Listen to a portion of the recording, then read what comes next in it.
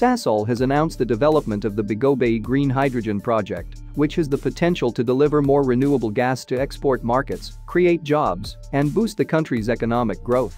The global integrated chemicals and energy firm released the findings of a feasibility study into the potential of Boegoebaai in the Northern Cape as a green hydrogen and ammonia export center earlier this month.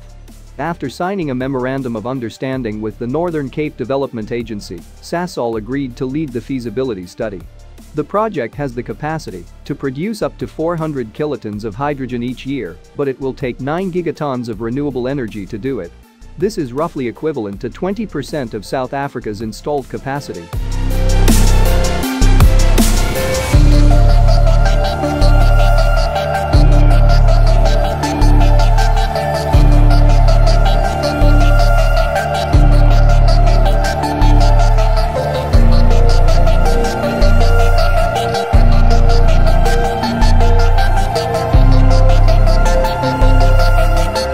Hydrogen is the universe's most abundant element, but here on Earth it doesn't appear pure in nature and requires energy to separate.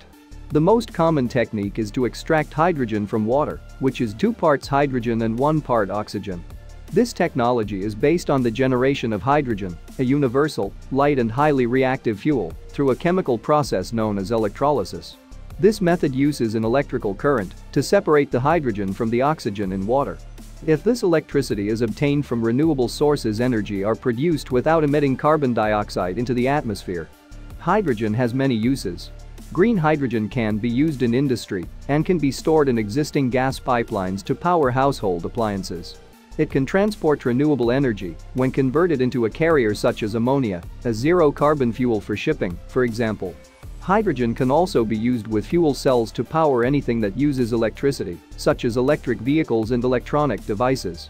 And unlike batteries, hydrogen fuel cells don't need to be recharged and won't run down so long as they have hydrogen fuel.